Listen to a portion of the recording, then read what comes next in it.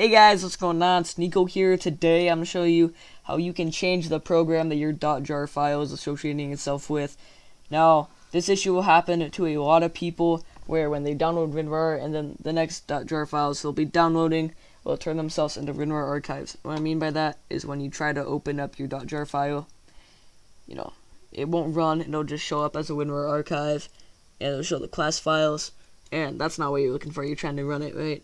So what you guys want to do for this, for the fix, is go into your control panel.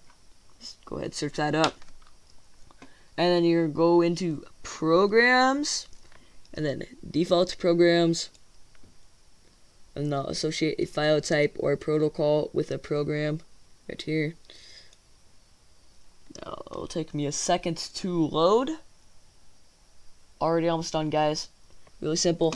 And then now in the name field, everything should be in, alphabetical order. As you can see, it starts with the numbers. So let's just scroll down to the .jar files. Almost there. Alright, it's right here.